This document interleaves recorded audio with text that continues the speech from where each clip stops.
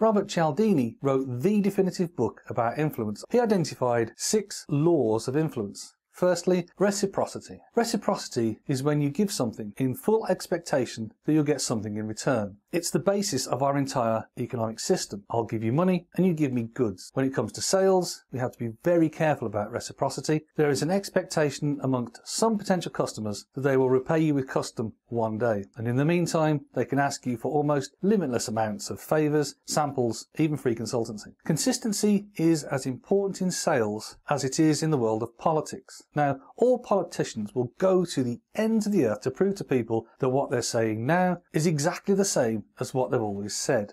The reason they do this is because consistency builds trust. Trust builds relationships, and relationships build careers. That's why in the world of business-to-business sales, it's really important that you maintain a consistent image to your customers. Authority. In Cialdini's world, authority was all about people in uniforms ordering others around with almost total impunity, no matter how strange the requests. As long as they were dressed in what appeared to be a uniform, that implied knowledge or power, such as a police uniform or a scientist's white coat. This is different in the majority of customer relationships. The typical place where that type of situation can occur is when there are legal or regulatory issues to be handled. Under these circumstances, there's an absolute authority that has to be followed, and whoever has the expertise gets to call the shots. So make sure you have the expertise or can access it. It gives you a strong advantage in the relationship. There are 4 elements to the idea of liking things in the world of influence. Number 1, similarity. We like people similar to us in terms of interests, opinions, personality, background, etc. It's best expressed by understanding the industry jargon,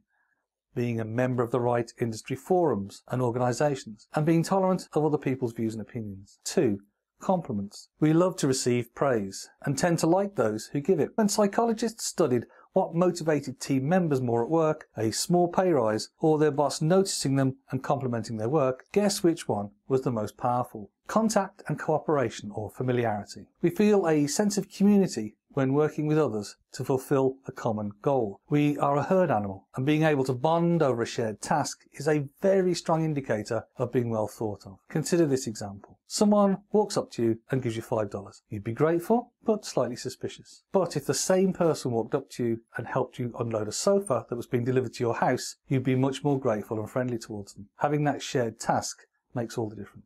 Conditioning and association. We associate good things with whatever they're next to. It's why celebrity endorsements work. Social proof. The internet runs on social proof, and it's why social networking sites are so powerful. Again, it seems to go back to us being an animal that lives in groups. If we see other members of the group doing something, we automatically take an interest and want to try it ourselves. There has never actually been a shortage of toilet paper. That may shock you, but it's the truth. So, what did cause the great toilet paper disaster of early 2020? It was the scarcity effect. Somewhere, someone thought they'd better buy an extra few rolls because they didn't want to be going out during a lockdown. Then another person saw them do that and social proof kicked in again, and so they did the same. Then the afternoon shoppers turned up and saw that the shelves were a little bit empty, and they assumed that toilet paper was in short supply, so they bought a little bit extra, and that stripped the shelves, and the next shoppers in through the doors were into full scarcity mode. They would do anything for toilet paper. So next, the kitchen towel disappeared, and the whole event was kicked off. According to supermarket analysts, the whole thing happened because of an increase in demand of around 10% over a very short period of time. So, there you have the levers of influence. Reciprocity, consistency, authority, liking, social proof, and scarcity. Use your knowledge of these factors to help you build relationships, progress your sales projects.